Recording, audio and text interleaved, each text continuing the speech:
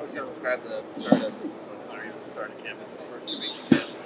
It's been great. It's been awesome getting back with the squad, being able to come out here. I see us getting better every day as a team, as an offensive unit, especially in the tight end room. So it's been awesome. Is there less of a transition, you would say, because so many offensive guys are back that you're able to kind of hit the ground running? Yeah, no, for sure. We have a pretty good knowledge of our offense. We run a pretty complex offense, but with the amount of returners on offense, it's been a very smooth transition. Trying to help out the young guys, trying to get everyone caught up and on board. But I think it's been pretty smooth.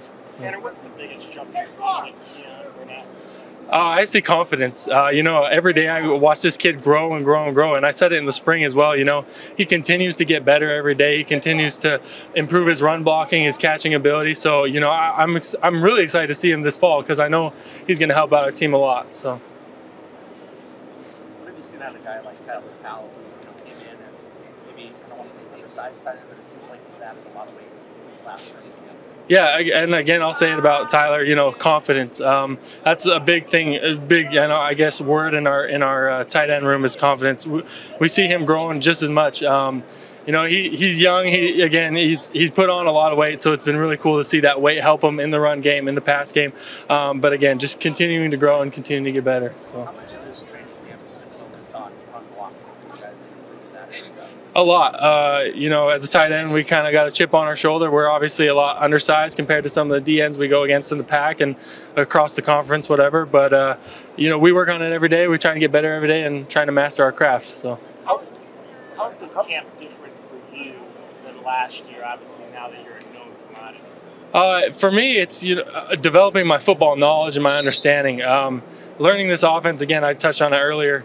It's been cool to see how everything's starting to connect. The dots are starting to connect, and I'm really just able to go play and have fun. So that's probably the biggest thing for me. And then run blocking as well. That's been a big emphasis for myself, putting on a little bit extra weight and just trying to be dominant and doing everything that the team needs me to do. So. Have Al or any of your other coaches said anything to you about maybe how you're going to be covered differently now that you're more known, that you maybe were an unknown last year? Yeah, it comes up, but at the end of the day, I'm going to do my job. I'm going to do what the offensive scheme tells me to do, and if I'm not open, someone else is going to be open. So it really doesn't matter. I'm doing my 1/11th, and that's all that matters at the end of the day. So. How did you try to maybe even raise your level of connection with Jaden in the offseason?